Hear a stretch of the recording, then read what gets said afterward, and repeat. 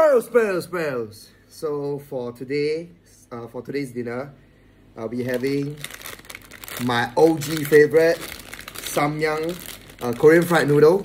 So I used to like this a lot, and then I transitioned to the carbonara. Then after that I got sick of the carbonara, and I'm back for this. So I've been craving for this since Vietnam. So aside from this, I'll be pairing it with fried tauki and meatballs. Why? Because I didn't put it in the freezer, so I have to actually consume it by today, so it doesn't go spoil. But yeah, so let me cook it and I'm gonna show you. Peace. My transition failed. Alright, so first off, I got my pot and I'm gonna cook the ingredients first. Just gonna cook the ingredients. Meatballs in. Okay. Still edible. Tauki as well. Tauki as well. So side note, right? So I failed my driving test in December.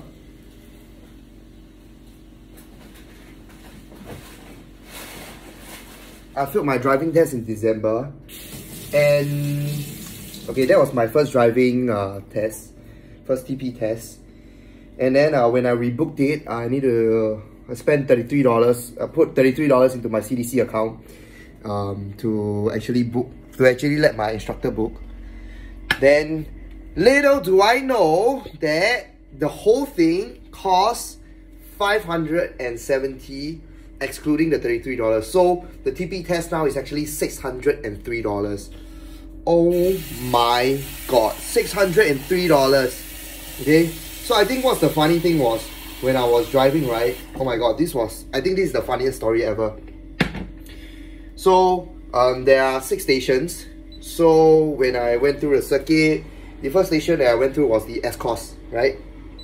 So after coming out of the S course, he told me to go to the slope course. Then apparently, according to him, I shouldn't have formed up way earlier. So in the end, actually at that moment, after my first course, I actually failed the test already. But he was nice enough to let me continue for everything. Then it turns out, it was quite an L when I was doing my directional change, which is the 3-point turn, right? When I was doing everything, okay, all's good. But when I was moving out, oh my god, I'm on curb. So, immediate failure. But then again, that was like my 3rd or 4th station. He allowed me to finish everything. He was super nice. And yeah, and that's how I lose $600 in an hour or so. I was really very nervous. But yeah, I was super nervous. I don't know why my heart was like coming out of my chest, but yeah, that was an experience. Total number of lessons I took was 21. Currently, I spend, including 600 plus, I think close to $3,000, which is quite a lot. I'm doing a class 3, which is manual. I'm gonna have my lesson. Okay, so the funny thing about it was, last year when I booked the lesson with him, right, to go into a circuit, so the total duration of the lesson was 1.5 hours, and then including circuit was $138 or 42, can't really remember. But this time round, this year, is 120. Okay, but back in November, he was telling me like, oh, I'm gonna raise my rates because the petrol cost is high, then everything is high and stuff. But then again, I'm like, I mean, I'm not gonna complain anything about like the lower driving lesson cost, but it's 120. But I'm probably gonna book 2 more lessons before my exam in March, so to really like get my gear going, because I haven't been driving for like a month or so already. So this Thursday at 7 AM CDC, I'll be there driving. So that is crazy itself because it's so early, but yeah, it is what it is.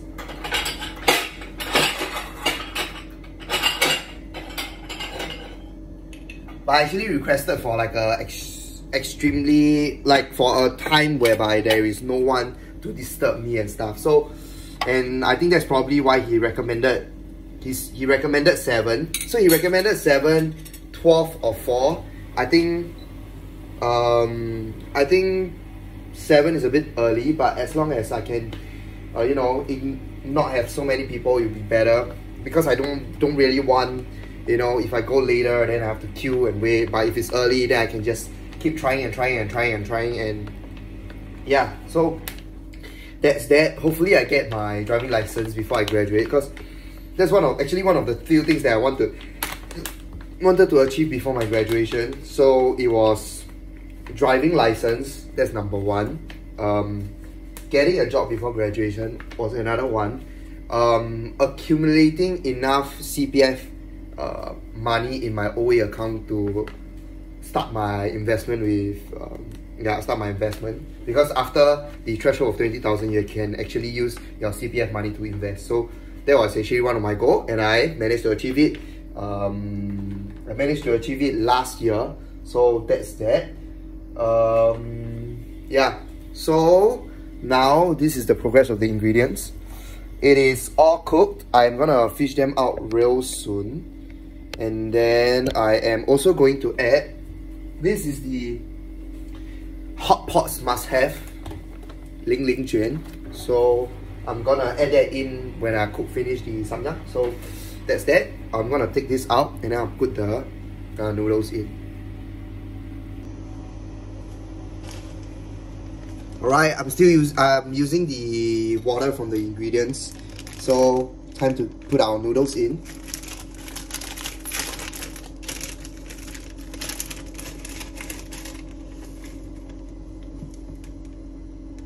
Okay.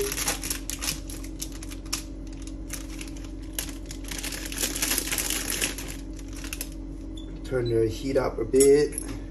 Toss it. Alright.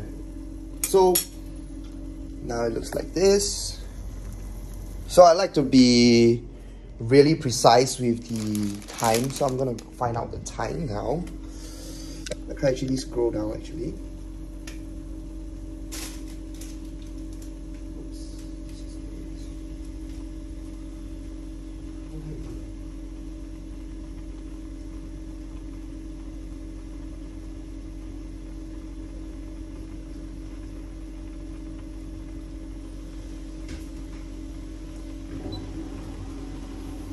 Alright, so we will let it sit for 5 minutes, so that at 8:32 I'll put this in, and then I'll mix it all up, and yeah.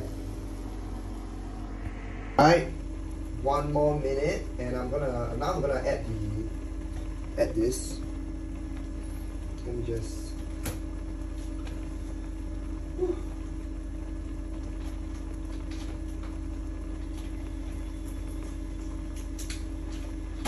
Oh!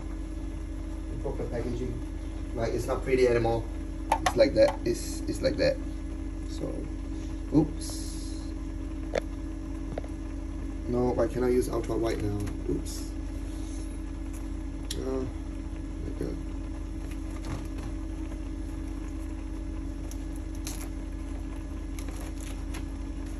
I'm just gonna put 3. Oh my god. Oh my phone. Oh no.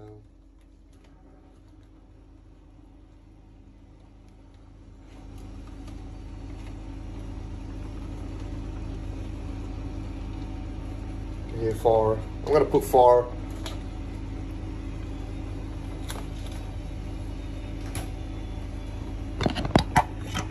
Alright. Then we just put this in. Okay, actually we can stop the fire. Alright, I'm gonna drain it and I'll show you soon. Alright, so drain the noodles. I don't like to leave any soup behind actually, so I'm just gonna drain it till there's little to no water.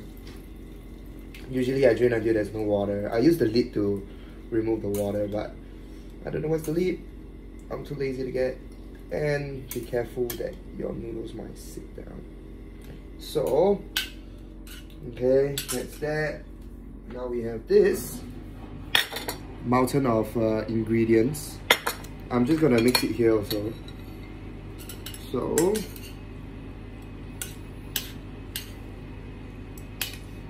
see the noodles.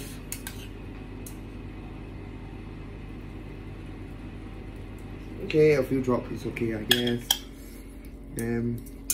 Oh, almost.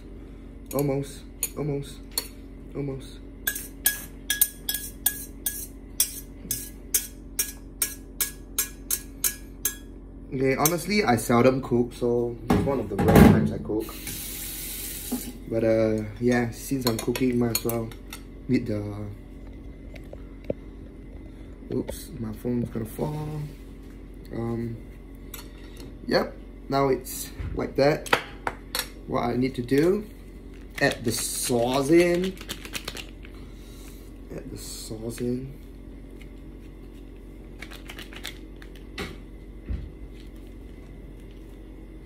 Are you gonna throw the trash? Okay, wait. My god. Okay, I should take out my shirt first. Can you take out my shirt?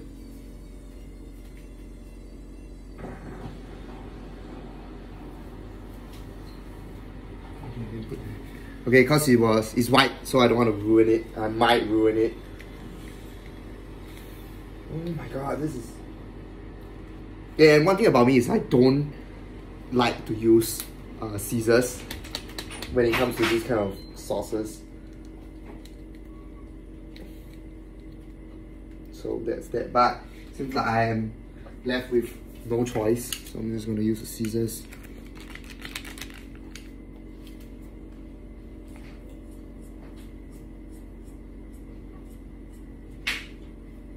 Okay, simply because I don't like to stain the scissors, but yeah. Put here, drizzle the sauce, everything. I use your MacBook.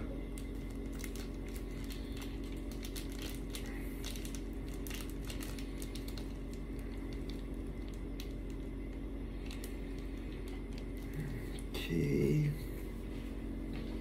And instead of just garnishing it when I'm done stirring it, I will put into stir as well.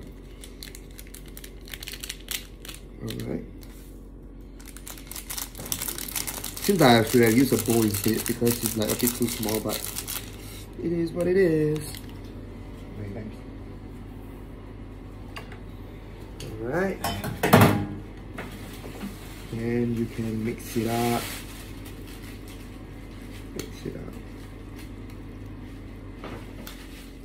Mix it up. Okay. I like to let it cool because sometimes the water is retained and then it's like very, what do you call it? Like soupy. I don't really like it. But as can be seen from here, from my point of view, it is a little bit soupy because of the ingredients. So I'm probably just gonna let it sit, or I'm gonna transfer it to another bowl. Gee, yeah, let me transfer it to a bowl.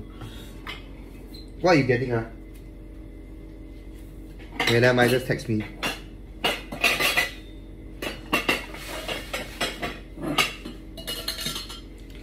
Alright, transferring to this bowl.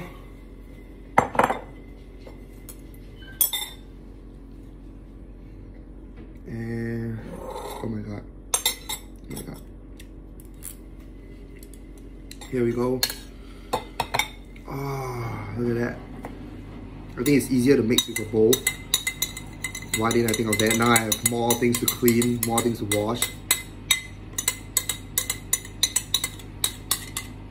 Okay, done. Okay. Oh my god, it looks so good. But I'm gonna let it sit. That's that. And all the moisture is actually coming from the bean curd skin. So, yep. Thank you. And so this is the finishing product. We have the meatballs, bean curd fried tauki, bean curd skin, and samyang noodles.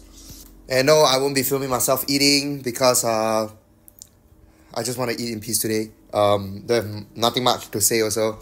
And hopefully some people watch me, some people don't, I don't know. But yeah, see you.